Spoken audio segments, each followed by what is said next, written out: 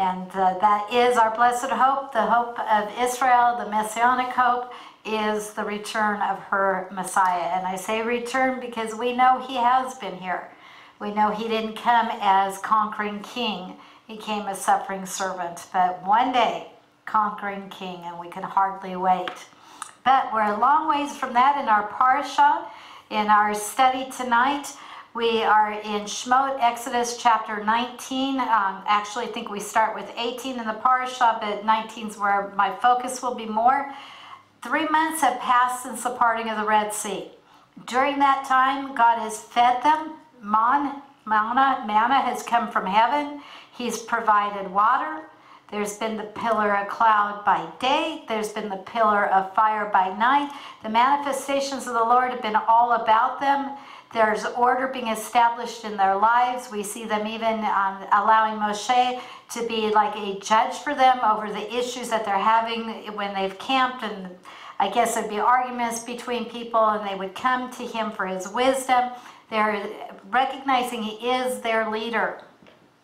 He is, in essence, the voice of God to them.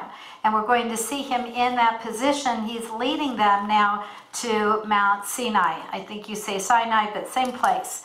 Now, Moshe, he's been here before. I've got to take you all the way back to Shemot chapter 3. That's the time when God called him out of the burning bush.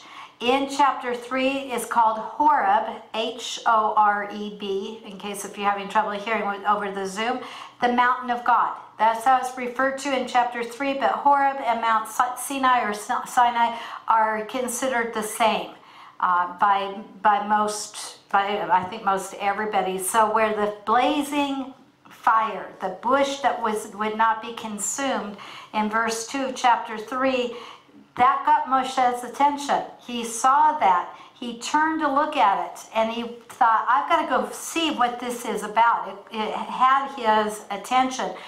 But God held him back from coming right up and touching it.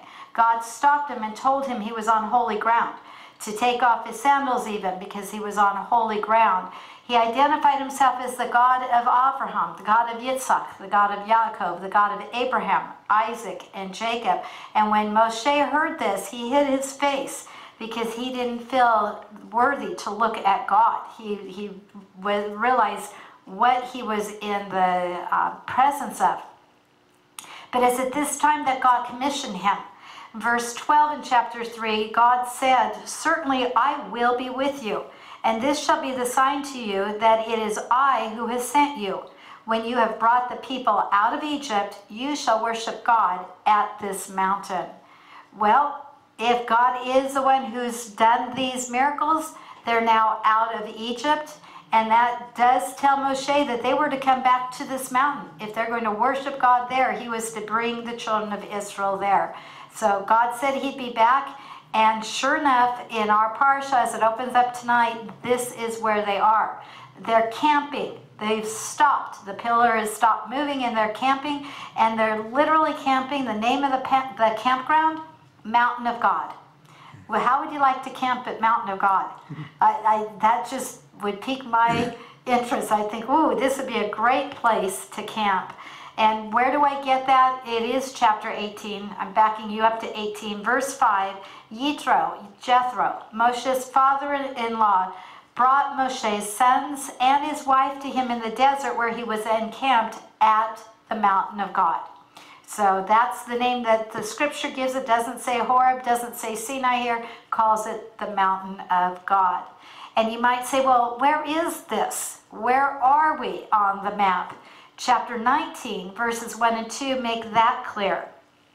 It says, "In the 3rd month after the people of Israel had left the land of Egypt, the same day they came to the Sinai desert," or you may have the wilderness of Sinai. It's more like desert than what the word wilderness says to us, except that a wilderness is sparse. And that's the idea that we're getting. It wasn't fertile. It wasn't green grass and rivers of water everywhere. But after setting out from Rephidim and arriving at the Sinai desert, they set up camp in the desert. There in front of the mountain, Israel set up camp. So the camp is right in front of the mountain of God. That's why we call it the campground, the mountain of God. We know now where we are. And Yitro has come when Moshe was on the backside of the desert, as we call it, when he spent his 40 years isolated away from Pharaoh's court after he had fled for fear of losing his own life because he had killed the Egyptian. There is where he married, had 2 sons, and this is who his father-in-law, apparently when he went to be the representative before Pharaoh, the family stayed back with his wife's father, and now they've been reunited. We're going to see in this parasha, just for your interest if you haven't read it yet, that in time the father-in-law Yitro, he goes back to where he lives in the desert, but the children and the wife stay with Moshe from that point on.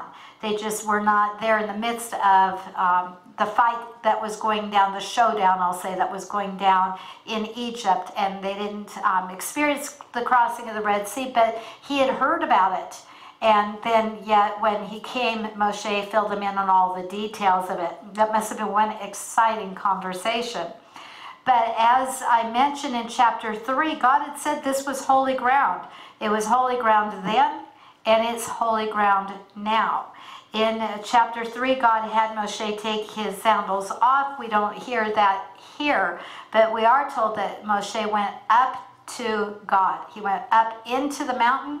Remember, the people are camped at the base of the mountain. He started up into the mountain, and it says that God called to him from the mountain. And God told him, tell the people, tell the house of Yaakov, the house of Jacob, tell the sons of Israel, you saw what I did to the Egyptians. He's talking to them and reminding them, you saw it. Remember how they drowned in the Red Sea. You saw how I bore you on eagle's wings. I've brought you to myself. Now, he doesn't mean he literally sprouted wings, but the idea is as the eagle could fly, as they could get away, God brought them away and has brought them literally to where he is. This is where his presence is at this point. And God goes on to tell them through Moshe, now obey, keep my covenant, and you will be my possession. Among all the peoples on this earth, the whole earth is mine, but you'll be a peculiar people. You'll be a special people. You'll be a kingdom of priests. You'll be a holy nation. What an opportunity they were being offered, that the God of creation, the God of it all, would bring them into this special relationship with him to represent him to the rest of the world. They had this opportunity. God was calling them to it. And when Moshe told the people this is what God had said, their answer was wonderful. It's in verse 8 of chapter 19 of Shemot, of Exodus, that they said, all the Lord has spoken, we will do. They had the right heart. They had the motivation. They were declaring, yes, we'll enter that covenant with God. He will make covenant with him. We will be his people. We will be his priests. We will represent him to the world. So their intent was good. We know it doesn't go that way necessarily, but right now, God told Moshe when he reported back that what the people had said, he told Moshe, he says, in a thick cloud, I will speak to you so that the people will hear and they'll believe in you forever. God knows human nature, and he knew that in time they could start saying, well, who made you leader, Moshe? And how do you know this is what God wants? And how do we know that you've really heard from God? These are questions we ought to ask any of our leaders today. We need to see, does what they say line up with the Word of God? Because there can be false prophets and false teachers among us. But how would they know with Moshe? Because they didn't have the Word of God to open up and compare. They didn't have the Holy Spirit within to guide them that this is false or this is true. So God's going to manifest himself because they can't see his glory and live. He's going to be camouflaged in the thick smoke, in the thick cloud, but they will hear his voice. They will hear him speaking to Moshe, and they'll know that God has directed through Moshe to be their leader and to speak to the people what they are to do. So they will hear God, but they won't see him. Now, that's a major step. You have to realize that these are people that for the last 400 years have been living in a land of idolatry where they've worshipped every god that they could possibly think up in their minds, from the gnats and the flies to the sun god, and everything else in between. But the one true and living God, he's the one who is bringing it to them now. Here is who you worship. Here is who you have relationship with. And verse 11 says that he came down in the sight of all the people. Again, not that they could see him, but in that thickness of the cloud, the Shekinah glory would have been camouflaged, but it would still be. You can tell when there's a light in the clouds. We've often seen a silver lined cloud, or a cloud where the sun is behind trying to break through. You can see the difference. That's how it would have been. But he told the people, or he told Moshe to tell the people, for 3 days, in essence, get ready. Prepare yourself. Cleanse yourself. Get ready to hear the word of God. Now, it's very interesting, and here's where I want us to stop and pause and jump off. We've talked a little bit about third day in the past, but if you read in Shemot, in Exodus chapter 19, between verses 11 and 16, that's just 5 verses, you will see 4 times the third day is mentioned. 4 different times. On the third day, on the third day, third day, third day. Consecrate yourself. Get prepared. So something is so important here that God keeps repeating to them. Don't look for it on the first day. Don't look for it on the second day. And don't not be ready on the third day, because it's not going to be on the fourth. It's going to be on the third day. Now I have to ask myself, okay, if God's going to all this trouble of drawing their attention to this third day, what is he trying to draw their attention to? In my mind, there's got to be something more than just it's the third day. It's just 1, 2, 3. There has to be something more here.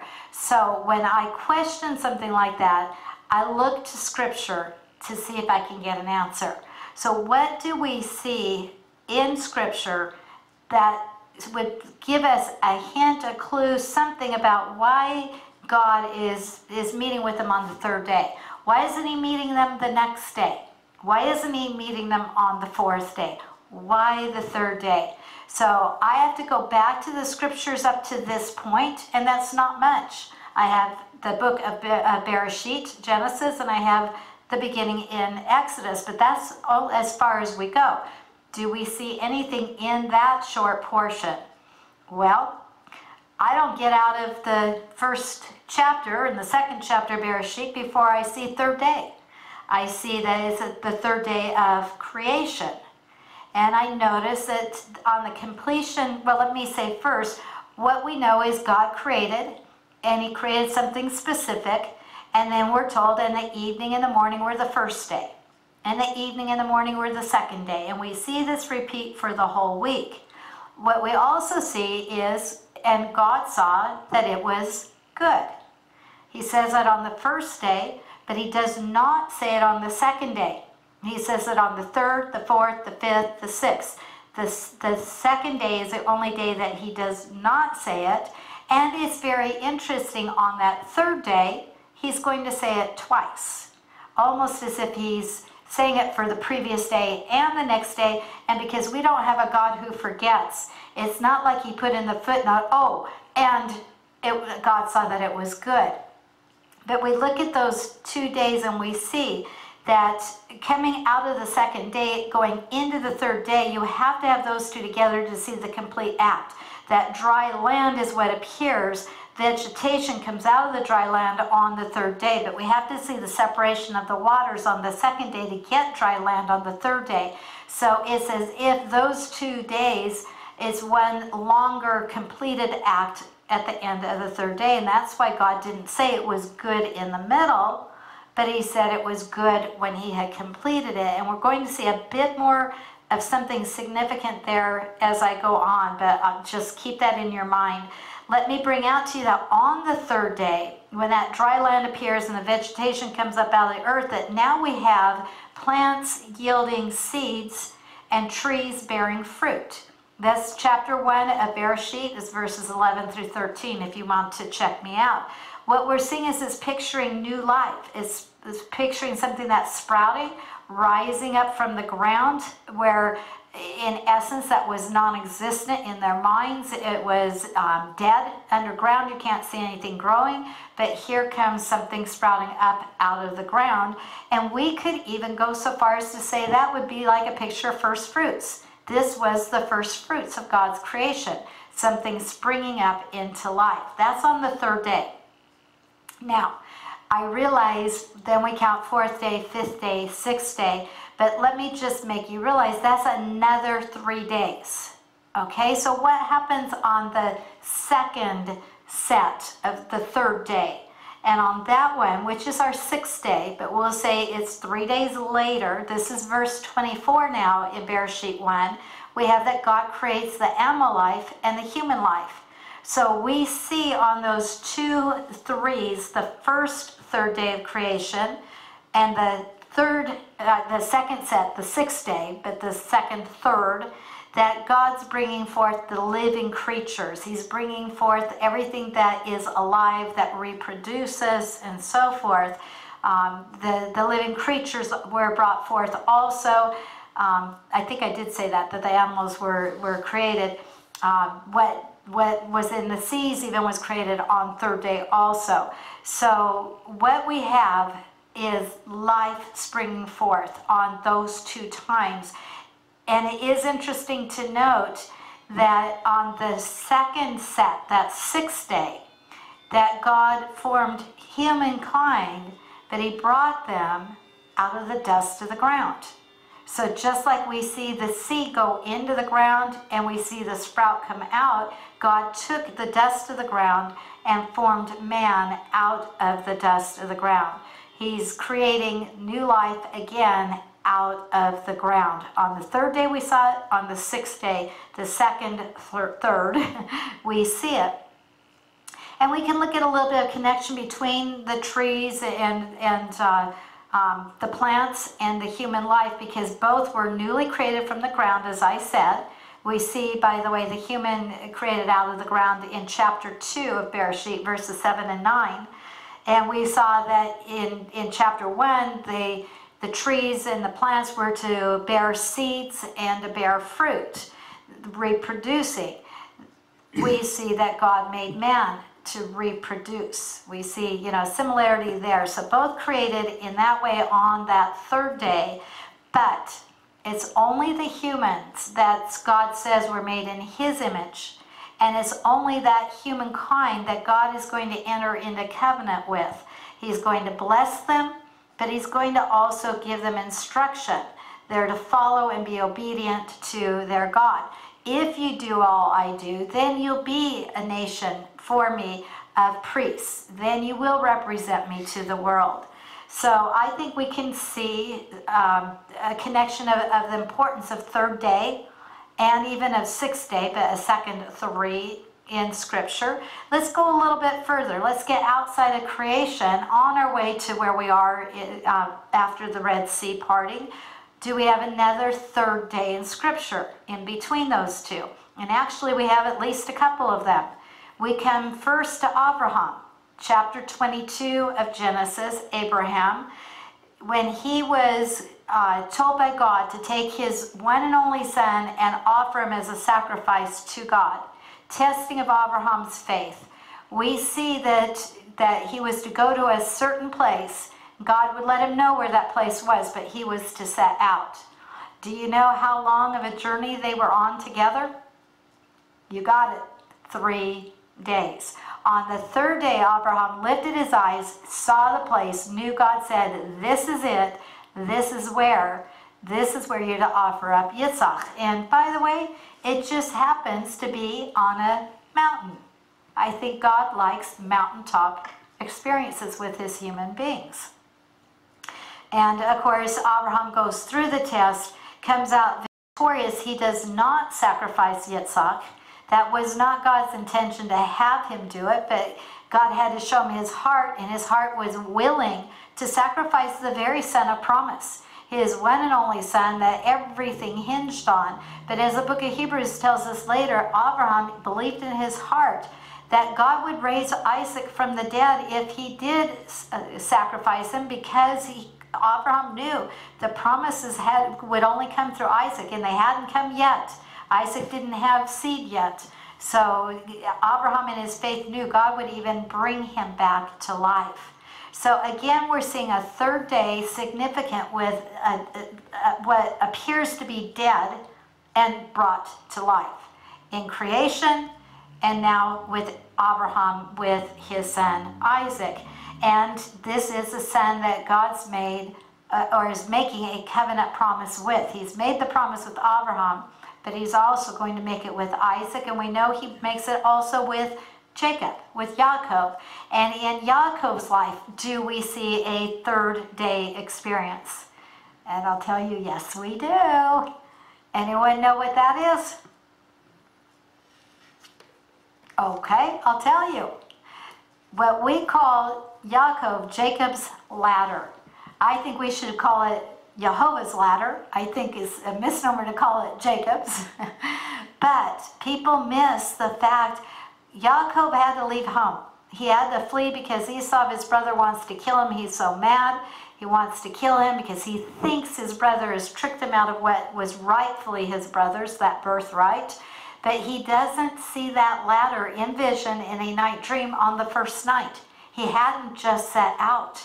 It was on the third night that he has that vision of Jehovah at the top of the ladder and he at the bottom, and the promises that Jehovah makes to him that encourages Yaakov that God is making covenant with him, promising that even though he's going out of the land of promise, God was going to bring him back safely. We know that when he awakened, he called the place Beit El, the house of God. He made an altar there. He said, you know, if God is faithful to his word, takes me out, brings me back, I will sacrifice to him. I will make tithe to him. And we see Yaakov follow that in his life. But it's interesting that ladder, as we study it, and that was a whole nother lesson, but as we studied it, we saw it was representative to us of Yeshua, of the Messiah, and not just of him as conquering king, but seeing him in shedding his blood, that through his death, the way to heaven would be paved. Yaakov said, this is the gateway to heaven. This is, in essence, you open the gate here and go to heaven through here. He caught that. He understood. The coming up and down of the angels on the Son of Man is recorded for us in the Brit Chadashah in Luke. I think it's Luke 6 if I remember right, but it's in Luke. That this was a picture of Yeshua, who bridges the gap from heaven to earth through his own death and resurrection. We have the way made home open and available to us. So again, we've got a third day, and we've got a picture of death and life coming out of death, or nothing springing into life. So with those in mind, we come now to the third day at Mount Sinai, the mountain of God, and God saying, I'm ready to enter covenant with Israel. And again, it's on a mountaintop. Very interesting. The mountains seem to come into play in this way. God's going to come down onto Mount Sinai to be with the people, and this is a test for them. Are they going to prepare themselves? Are they going to be ready? Are they going to consecrate their hearts to God? Now, I also want to see, does the pattern follow? Is this just a start and we stop here, or does it follow? Because I'm seeing something very significant in this new life for the people. Each time it seems to be a new life for Abraham, when it's as if Isaac was sacrificed and brought back to life. It was a new life for Yaakov. He's going to go out. He's going to get his bride, through whom the promised seed will eventually come. And he's also going to be brought back with such a change in him that he's even going to have a name change. He's going to have a spiritual name the name Israel. Now we've got the people called Israel, and God's saying, I want to enter covenant with you. You're going to enter into a special relationship with me. This, again, is a new life for the people. Remember, they've been slaves. They've been amidst idolatry. Are they going to consecrate themselves to the one true and living God, worship none others, be obedient to him, and be a representative of him to the nations? That's what's on the table. Now, Israel, we know, rebels. Israel, we know that there's a generation that's so full of unbelief, God lets them die off in the wilderness. But he brings up the generation behind them.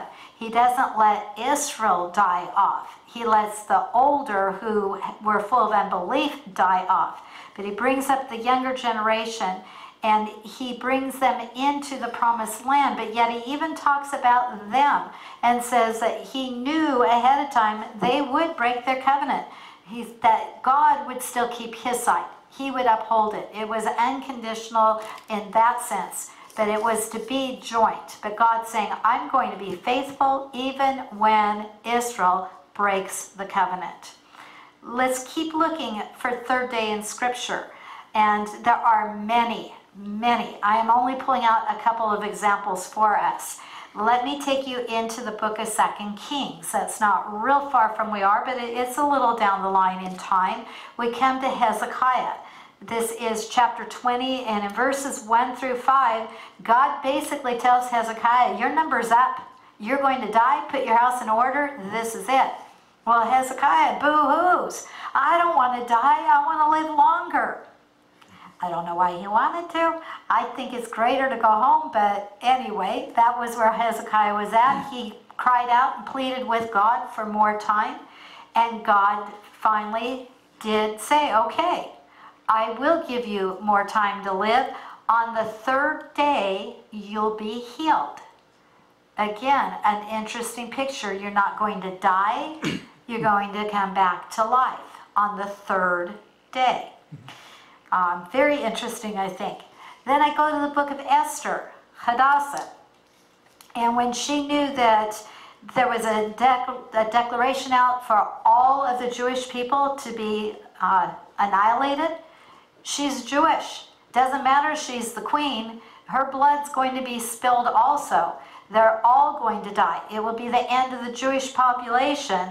And it's that serious. Esther's got to go before the king and plead for her people, but she pauses and says, give me 3 days. For 3 days, fast and pray. Then on the third day, I will go before the king. And we know how the story goes.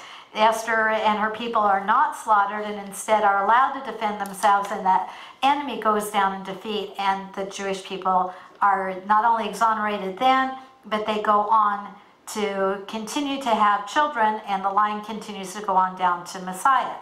Well, let's go to Messiah. In his life, I find a 3-day before the one that you're expecting. I find it at hit the age of 12. I think you're all familiar with what happened when he was 12 years old. They had gone to the temple as a family for, I believe it was Passover, for one of the 3 holy days anyway, but I believe it was. And the family had started back for home, which is Nazareth. And apparently Joseph thought Yeshua was with Miriam. Miriam thought Yeshua was with Joseph. And by the time they realized he wasn't with either of them and they turned back to Jerusalem, they come to find him at the temple on the 3rd day. And there he is, confounding the scholars, because he's opening their eyes to the scriptures in a way that is beyond a 12-year-old. But totally fitting, because he's the very author of those scriptures. And who knows them better than the author of them himself? But significant that he is opening their eyes, enlightening them at a time when they're living in darkness. Because at this point, Israel is sitting in darkness. And the prophet Yeshayahu says that when they sat in darkness, they would see a great light. And we know the light was a symbolic picture also of Messiah, as we said even when we lit the candles tonight. So interesting there. let me take it into what affects us and what we call the church, the called out assembly. And we know that our main founder, leader of the groups that are called churches today, for just our understanding, is Shaul turned to Paul. When he was Saul, he was persecuting the believers. He was the instigator to hunting them down. Men and women, didn't matter to him which, getting them thrown in prison, getting them sentenced to death. We believe that the scripture even shows us that he was the one that brought Stephen up on charges, who was the first martyr for Yeshua's namesake, that it was Shaul at that time, not Paul yet, that had him stoned. He's off on another vendetta to take out some more Christians. He's on the road to Damascus. You know the story. God intervened. A light shone out of heaven, basically knocked him off his high horse. And when it's over, he's heard a voice out of heaven telling him that you're kicking against me. You're coming against very God himself. And there's a sudden change that's taking place within his heart. But when that little scene, that short time is over, Shaul is blind. It's a picture of death. He can't see. And he's led by the hand into Damascus, into the street called Straight, to stay at a house where he's going to be until Ananias comes, touches him, and his sight is restored. Guess when the sight's restored? Third day. Is this not an interesting pattern? Again, and what new life Shaul Paul came into that even changed his name from Saul to Paul. And he goes on, and where he tried to persecute and kill off the believers, he becomes their greatest leader and gives his own life in martyrdom before, in time. I should just say in time. So we see a running picture through Scripture of third day, showing us a death, a resurrection, an old life, a new life, a significant change. And that's my second point of what's significant about third day. God said that he gave days and seasons and times to be a significant factor, to point to something of importance. So I think it's noteworthy to look at these things because they are to be signs for us. Signs of something significant, something important. In Yeshua's life, he's grown up into adulthood. We have the episode of him sharing in the temple when he was 12, but we don't have anything else said until we get to his very first miracle. His first miracle is the wedding at Cana of the Cana of Galilee, and that wedding is taking place on the third day of the week. Now, it's also common in Israel to this day for weddings to take place on the third day. Because do you remember when I said all the way back at creation that God twice on the third day said that it was good? He in essence blessed the third day twice. And so the Orthodox especially choose to get married on the day that has God's double blessing, that might be what will come into their newly married life. So third day, wedding day, typical in Yeshua's day, I believe typical all the way back, and still happens today. I've seen weddings in Israel, and so have others, on the third day of the week when you're there. Because remember, Israel goes by, they don't call their days of the week Sunday, Monday, Tuesday. They call them day 1, day 2, day 3. They're very well aware, and their count is to tell them where they are in relation to Shabbat. That's always where they start the count again. Right after Shabbat sundown is day 1, the start, because remember, evening and morning are the next day. So here we go. We've got a significant third day, a third day event. Does it tie into Mount Sinai? I don't want to get so far away that we forget we're starting here at third day on Mount Sinai. Well, I have to say, even when we remember that, we've got to realize in Scripture, there is more than one meaning. There is more depth. It's like a diamond. When you have a diamond, you look at it and the light hits it and you see beautiful ruby red color. Then you look at it from another angle and you see a blue, sapphire blue that's just gorgeous. Then you can look from another angle and see a green, a gold. You know what I'm saying? And the way that the diamond is cut can bring out the colors all the more. Well, this is what the Word of God does. When we look at it at one angle, we see. We've bypassed third days and not noticed them. Now we're seeing, oh, there's a new color here. There's a new angle. There's some more meaning here, something. And always, it will reveal to us the character of our God. It will reveal to us His magnanimous plan. It tells me that this book is not just a book written by man.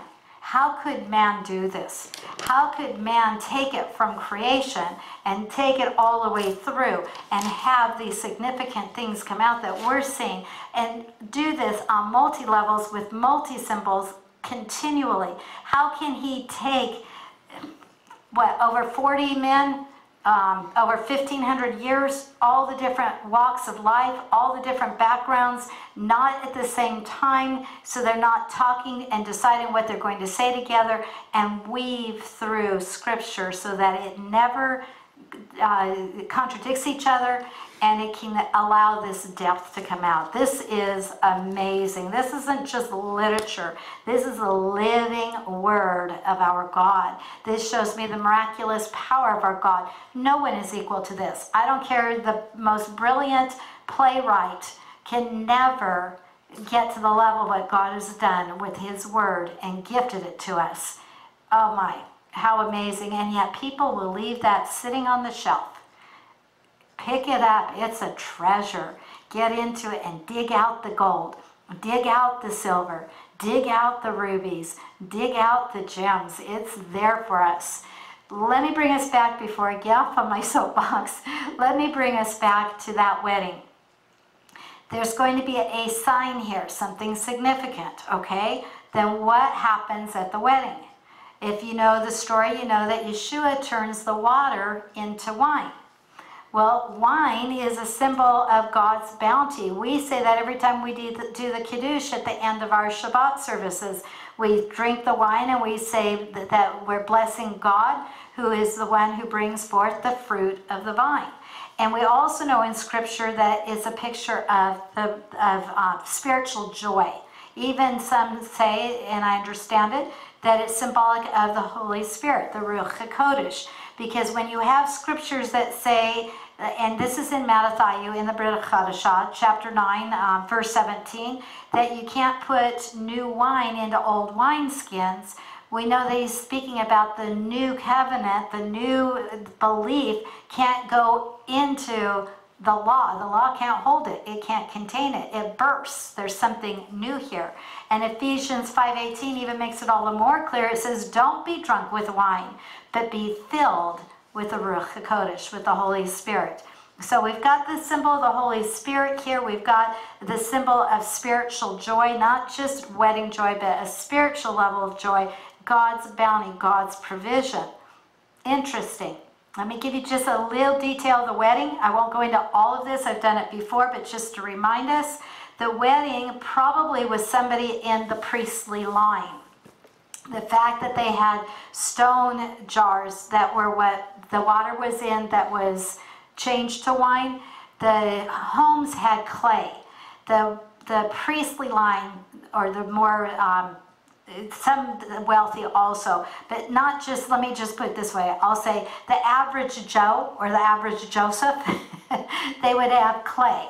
And the fact that this was stone shows that it probably, in the proximity where the house was and all, it probably was somebody in the priestly family. Now, when we know that Yeshua is our high priest, we're seeing something happening here, and that's already been introduced to the people in the sense that in chapter 1 of Yochanan of John, we have that the Word became flesh and tabernacled with us. We see that very shortly the Lord's going to refer to himself as the temple, that it would be in 3 days, it would be destroyed, but it would rise up again. Notice another 3 day in there. So when we're looking at the tabernacle, we're looking at the temple, we're looking at where, and by the way, it's John who's giving us this story, so he's given us this background. We can see that it's foreshadowing Yeshua as our high priest. And we see that he confronted the Judeans, the people living at that time, because they had said to him, well, what sign are you doing? What can you do to show us that you are who you say you are? You see, he had just overturned the tables in the temple. He had set out those who were making money because he said, you know, this is to be a house of prayer, and you're turning it into a den of iniquity. And they were after him like, why do you have the right to call us out? Well, if he's the high priest, if this is his temple, he has the right to cleanse it. And so he's showing them that in this symbolism that's going on, that he is doing the work of the high priest. This is his right. It is who he is. And at the same time, while he's not only high priest, he's going to take on the role that it typically would be the bridegroom's responsibility at this wedding.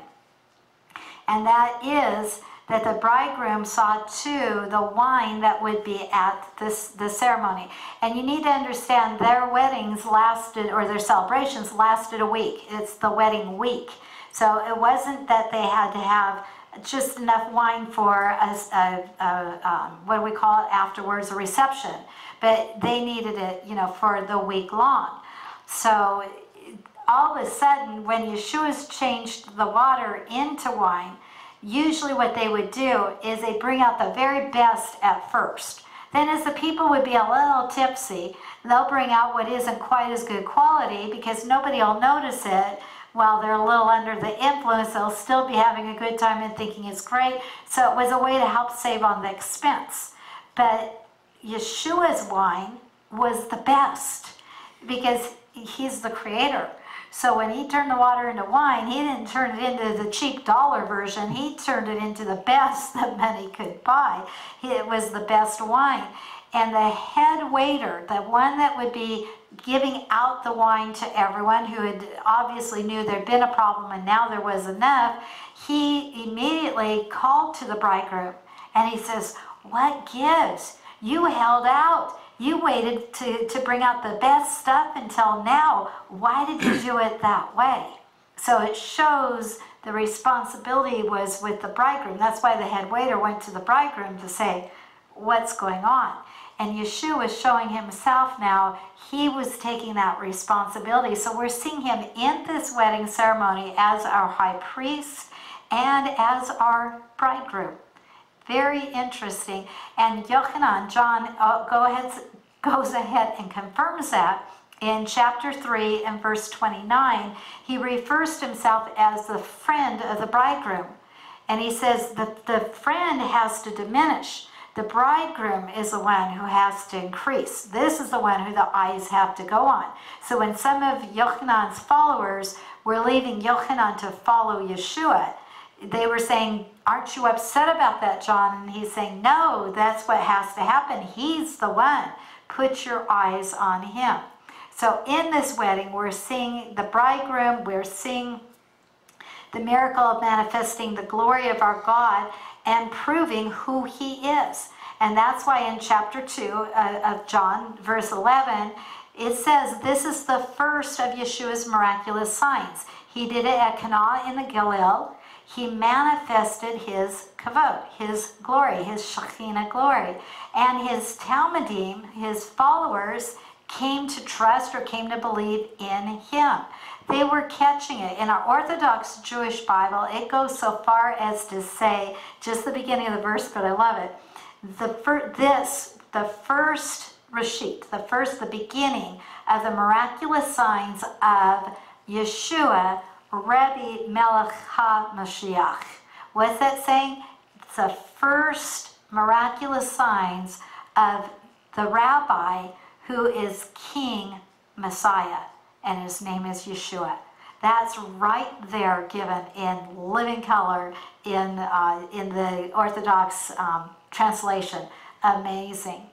But what they're seeing is that man cannot produce anything. God out of dead brings life. Yeshua, as our high priest, is going to bring forth the fruit of life. He is symbolized by the wine being the symbol of the Spirit of God. He is showing God's glory. The miracle revealed his glory, is proving who he is, because only one from God can do what you've done. That's what Nicodemus said to him when he came to him at night. And what we're going to see is the law that Moshe has been given, that the people are going to commit to, is not going to bring life. It's going to bring death, the sentence of death. They can't be held on charges for breaking the law where there is no law. But now with the law, they are going to be condemned because no one can keep the law. And the scriptures tell us if you break even one law, you're guilty of it all. So Yeshua is showing that he is going to be the one who brings life out of death once again. All of these roles being seen in this miracle, and to prove it, the cherry on top with it is when Yeshua was approached to do something about the problem, he said to his mother, "My hour has not yet come." What's he referring to?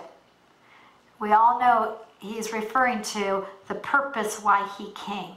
The purpose why he came was to die on that cross, to shed his innocent blood in our place, and of course, not to stop short, but to come back to life. Do we see that in this also? And I will take you right to the wine.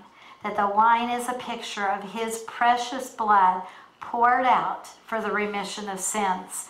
What am I referring to? Go with me in your minds to Passover. Go with me to the third cup of redemption, to the cup that says, "I will redeem you with an outstretched arm." That's Shemot, Exodus 6, verse 6. And then let me take you to Matthew, to Matthew's recorded words in the Brit Chadashah. In that ceremony, as Passover was going on, Luke lets us know it was the third cup. Chapter 26 of Matthew, verse 27 says, also he, Messiah, Yeshua Jesus, he took a cup of wine. He made the barucha. He said the blessing, just like we do. And he gave it to them, to his Talmudim, saying, "All of you, drink from it, for this is my blood, which ratifies the new covenant, my blood shed on behalf of many, so that they may have their sins forgiven." Wow. Do we have the whole picture? The water turned to wine to be a picture of his blood being shed to bring us new life on third day. Amazing. And oh, by the way, he will accomplish that on another mountaintop. It's called Golgotha. Interesting once again. Golgotha is part of the Moriah range. The Moriah range is the same range where Abraham had the near offering of Yitzhak. And as I mentioned, this is a wedding. Through his shed blood, one day we will have the wedding feast of the Lamb. And guess what? That comes on the third day. Hold on, and I'll explain what I mean on that in just a bit. But as we put all this together, we're seeing three reasons for our third day. It's all about death and resurrection. It was planned before the foundations of the world because we have it in the first day of creation. It was a sign showing us that this is something significant, that there's something being portrayed far beyond just, hey, it's day 3. And we're seeing that every focal point, and it happens to be the central focal point of the complete scriptures. It's always about the death, burial, and resurrection of Yeshua. That's what it's about from Bereshit to Revelation. That's the crux of it all, and we're seeing it all the way through. And then we see in the sign, in this complexity, in the fact, again, as I said, the Word of God was written over 1,500 years by 40 authors, all these backgrounds. We are being shown this is God. It's God breathed, it's God written, it's God inspired. It's the living literary picture to illustrate to us that Yeshua came to redeem mankind. And I say, hallelujah. It's all about him, and he did it all. Well, what about the third day receiving the law? This is a climatic moment. It is showing divine activity. It's showing a very pivotal point where God's going to deliver his law to those he has redeemed. He redeemed them when he brought them out of Egypt. The greater redemption comes for their soul. But this third day, it's no wonder the manifestations on this mountain were so great. Why the earthquake? Why the lightning? Why the mountain shaking? Why the shout of the voice of God, the shofar blowing? Why so much? It was so fearful. It shook the people to their core. Why? Because we need to see how great this God is. This isn't something that somebody just can put together. This is showing us how great our God is. Remember, Yeshua did the miracles to show he's the one who came from God. He's the one promised. He's the one who would redeem. He's showing it by his power. And every time when God is entering into covenant relationship with his people, it is earth-shattering. I'll put it that way. Even though this law is going to condemn them to death, speak to them of death, Yeshua is going to come and fulfill that law. He didn't come to break the law. He came to keep it. He came to fulfill it. He came to bring us life out of his resurrection through it. But this is the manifestation of God, and Yeshua brings it home for us in redemption. So the law will point to Yeshua. It will point to, it's like a schoolmaster pointing to the school child that you're not measuring up. That's why teachers test the children. It's not to make the children feel bad, but it's to show them where they're failing, where they need to correct or learn or grow. And we know that the law was to point them to the fact all have come short of that glory of our God, manifested in Yeshua, that's been shown to us and is repeatedly shown. So we see in this, again, we see that the law cannot save, but it brings them the one who can save, the one who will bring life out of death, the one who will be the seed bringing forth life. Remember, the seed has to go into the ground. It has to, in essence, die in that ground to break and sprout and spring forth into newness of life. And day 3, we have out of the dry ground, the root out of dry ground. That sounds like Yeshayahu, Isaiah 11 and verse 1, that would spring forth out of the stump of Jesse. It sounds like Isaiah Yeshayahu chapter 53, the first part, the last part of the first verse and into the second verse. To whom is the arm of Adonai revealed? For before him he grew up like a young plant, like a root out of dry ground. Why did the life of the plants and trees spring forth on the third day? Because it's picturing the life that Yeshua brings us out of death on that third day. So when we sum it up, I think we have a beautiful picture of third day. It's salvation, it's Yeshua, it's his atoning work, it's a climatic point, the crescendo, the whole enchilada brought together through divine activity. It's Yeshua who does it, it's God who does it. Well, I can't leave you on Mount Sinai, I can't leave you in Shemot. I've got to take you in relation to Israel. We've looked at some of the others, but I've got to take you all the way through because there's a teaching out there called replacement theology that some of you may be very familiar with. And it, in simple sentences, says that Israel blew it. She did not receive her Messiah. So God said, done, kicked her out, and brought in that church, that ecclesia, to take Israel's place. Is that what happened? And I'll tell you, no, and it never will. God said all the way back, he knew Israel would be rebellious. He knew Israel would fail, but he would remain faithful. And God told Yeshayahu, Isaiah, that they will hear, but they won't, that they would hear but not understand it, that they would see, but they wouldn't see it. That, in other words, it'd be right there, but they'd miss it. They'd hear it, but they wouldn't hear it. God told them that it would be like that, and he even described them as they are his wife. And in God's book, there is no room for divorce. Never does God say divorce is the right thing. So when rebellious Israel acts like a wife that goes off into adultery, God stays faithful, and he doesn't throw his wife away. Let me give you a couple other examples real quick. When we look at Jonah, he has a 3-day tale for us also. He fails to be obedient to Yahweh. He experiences death. His tomb is a little strange. It's the belly of a fish. It's not on land, but it's the belly of the fish. And that God uses a picture to symbolize Israel's failure as a nation. Jonah failed to be obedient to God. He was to go with the word of God and represent to the Ninevites, and he didn't. Israel was to take the word of God to represent to the nations, and she didn't. Did God give up on Jonah? No. No. Jonah gets a whole new life. And guess when it happens? Third day.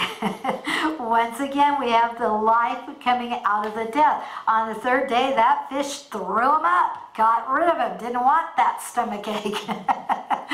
And Jonah had a new life and went and did what he was supposed to do. In our Haftorah portion for this week, it's very interesting that while we're studying this third day, that we're given to read Isaiah again, chapter 6, verses 1 through 7, chapter 6, verse 1 through chapter 7, verse 6, okay? If you've got the Torah portions, it has it on there for you. So we're going to read from the beginning of chapter 6, halfway through chapter 7, and then they skip and they have them read to chapter 9, verses 5 and 6. Let me just read to you a couple verses out of there. In chapter 6, verses 8 and 9, Adonai asks a question. It says, "Then I heard the voice of Adonai saying," this is Isaiah, he heard the voice of the Lord saying, "Whom should I send? Who will go for us?" Yet Isaiah answered, "I'm here, send me." You know what he said in Hebrew? Hineni, Hineni. I'm here, send me. And Adonai said, "Go and tell this people." Very interesting that this is what they're reading. Yet that's where Adonai goes on and says, but the people will hear and not understand, and they'll see, but they won't perceive it. Even so, Isaiah asked, well, how long do I do this? And how far do I go? And God told him, you go through all the cities.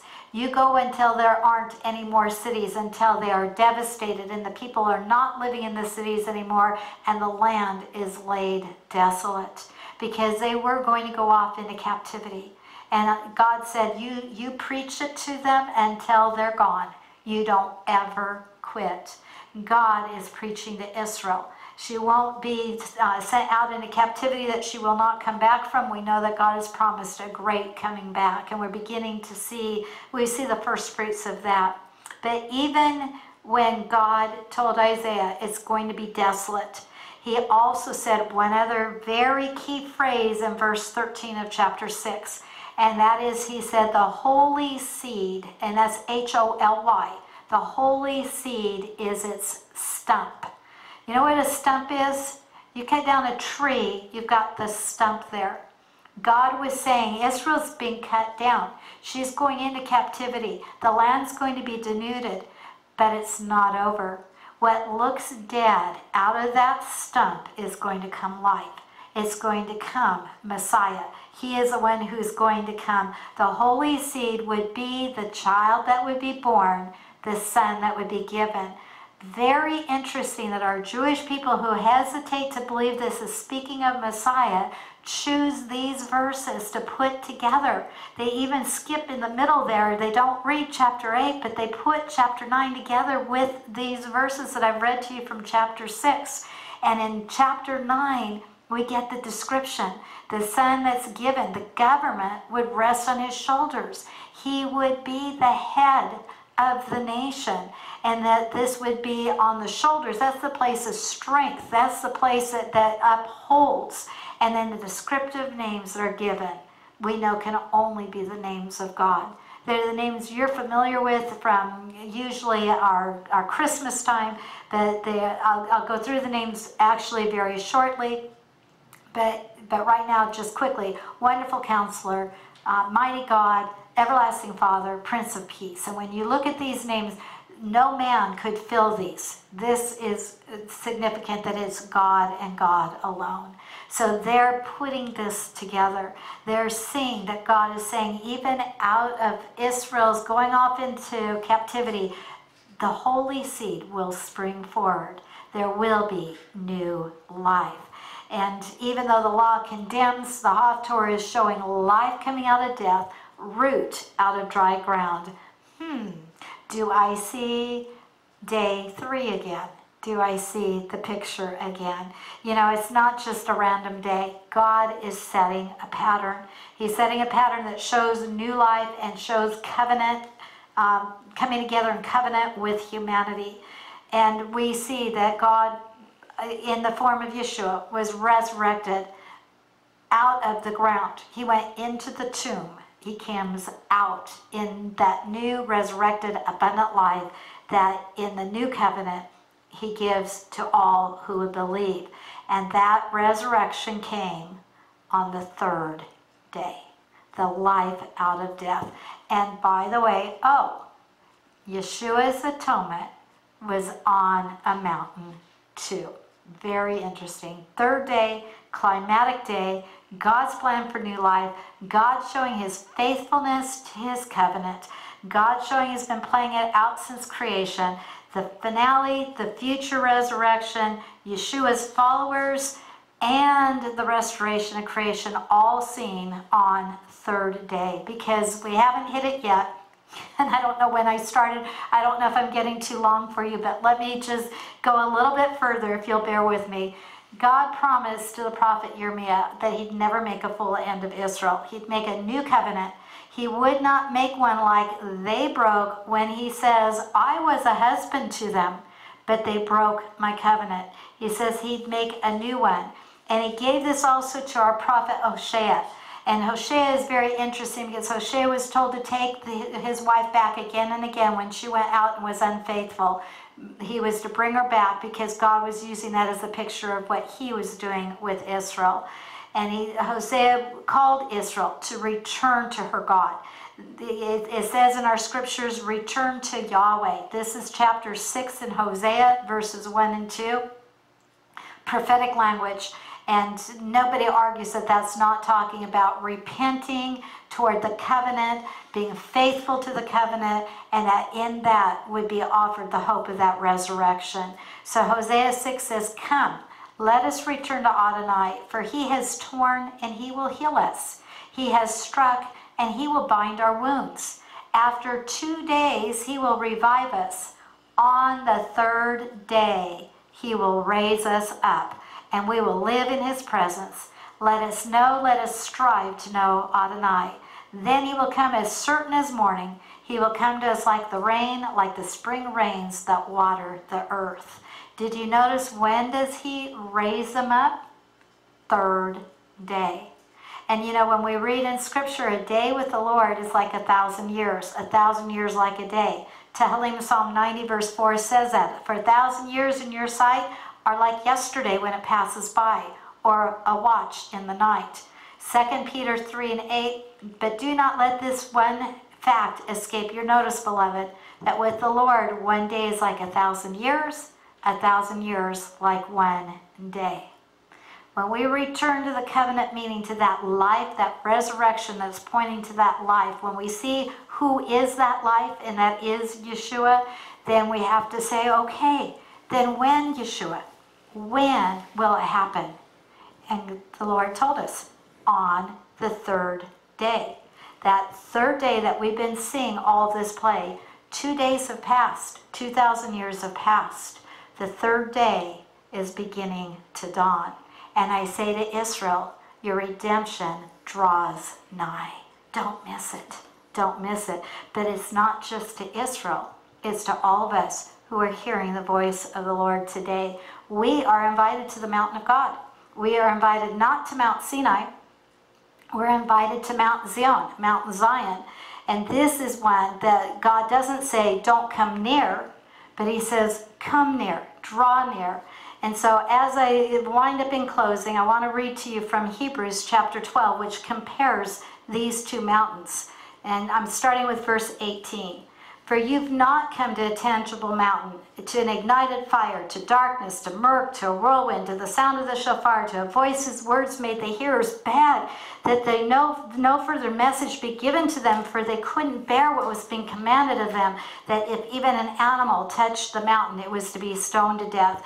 It was so terrifying, the sight, that Moshe said, I'm quaking with dread. On the contrary, that's not where you've come. You've come to Mount Zion. You've come to the city of the living God. You've come to the heavenly Jerusalem, and here's its description. Myriads of angels in festive assembly. The angels are celebrating. You're coming to a community of the firstborn. God doesn't have grandchildren, but the firstborn whose names have been recorded in heaven, they're there. You're coming to a judge who is God of everyone, God being the righteous judge. To the spirits of righteous people who have been brought to the goal. Those who have finished their course. Paul said he had almost finished the course. He'd fought the good fight. There was laid up for him a reward in heaven. Those who we've known that have had this faith, that have gone before us, they've reached that goal. That's who's there. That's what's being described. They're there with the midst of the angels celebrating. They're there with the others who have received and are firstborn with God. They've come to the mediator of the new covenant. Remember when we said Yeshua is our high priest?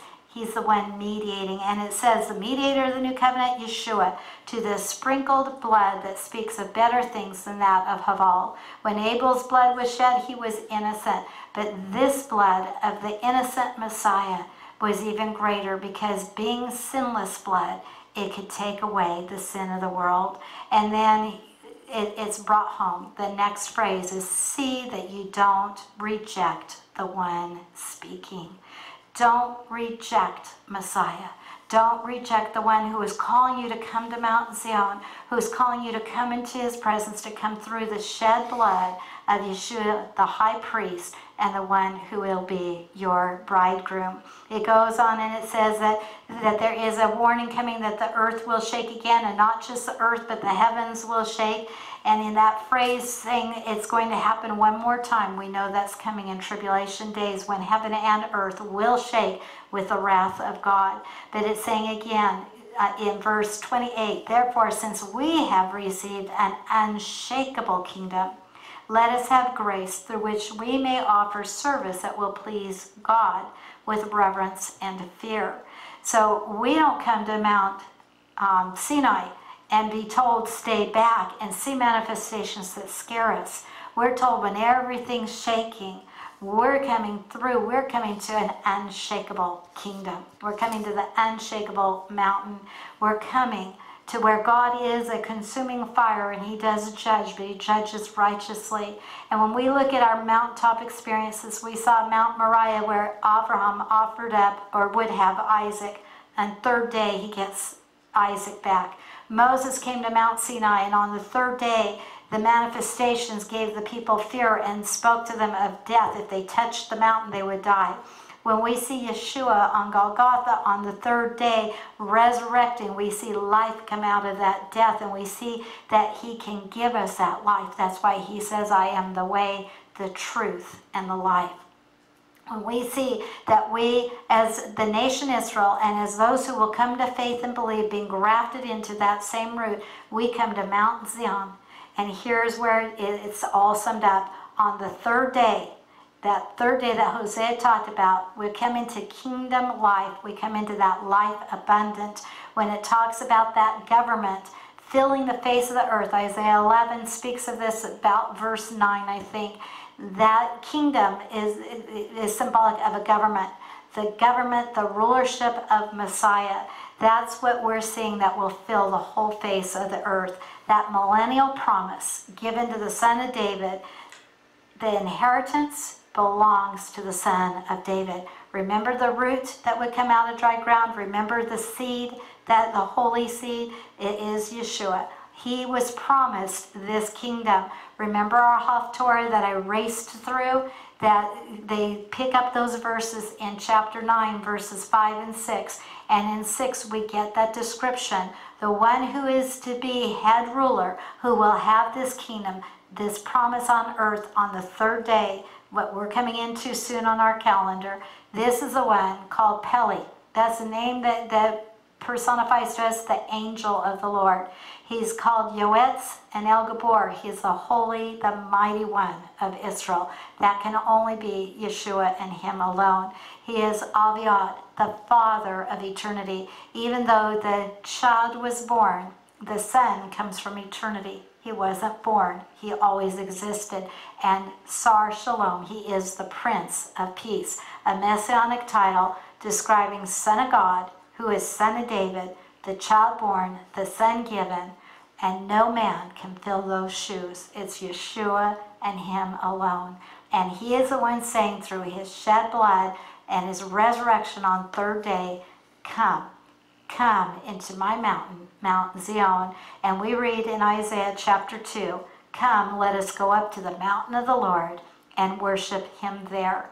And it says, in the last days, the mountain of Adonai's house will be established as the most important, the chief mountain. So here's your mountaintop, the highest of highest. It is higher than what Ruth has climbed, and she's climbed the highest. This mountaintop, it will be regarded more highly than the other hills, and all the nations will stream there. Many people will come and say, come, let's go up to the mountain of Adonai, to the house of the God of Jacob, of Yaakov. He will teach about his ways. We will walk in his paths. For out of Zion will go forth the law and the word of Adonai from Yerushalayim.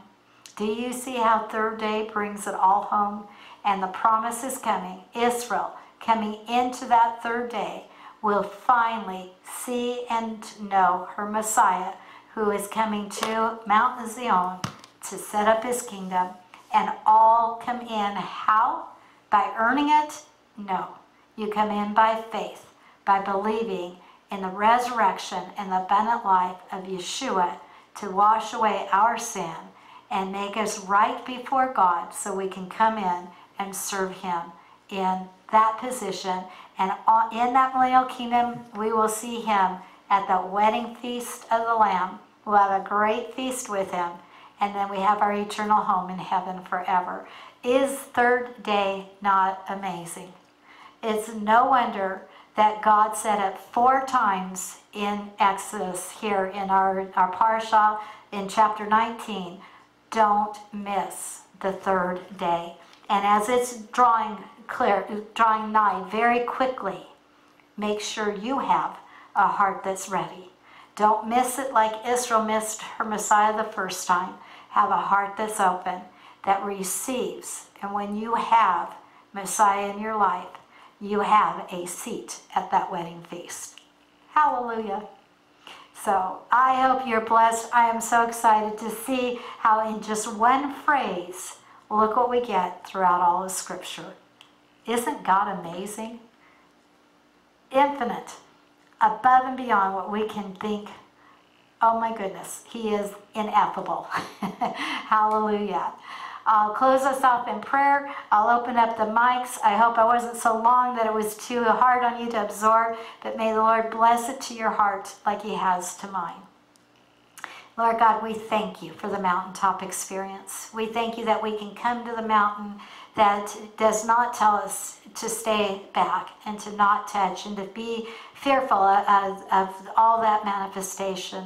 But you've paved the way by your shed blood so we can come up into the mountain of our God. We can worship you there. We can fellowship with you there. We can sit and have a feast with you there. And we can know that this is our eternal home, not just what's seen on earth, but in heaven, in your throne room there with you forever, because we have come to the place where those who've gone before us are there. Those that are described as you gave it to us, Lord, even the angels rejoicing, and we thank you that this is our sure promise through your shed blood, that it's only unbelief that kept out Israel, but through her finally believing, she'll come in. And Lord, we pray any who hear this message will open their hearts to receive you as Messiah, as Savior, that they too might come to the mountain of our God and come into knowing your ways, because you are there with us, teaching, showing, and leading us. And we praise you forever for making the way possible through your death, burial, and resurrection on the third day. Hallelujah. Amazing grace and amazing is your word of God. There's no end to how deep it is, Lord, but take us deeper and let us be even more enriched by the nuggets we're finding in your very word of love to us. In the name of our precious Yeshua Jesus, our Messiah and Savior. Amen. Amen. Hallelujah. We'll open the mics.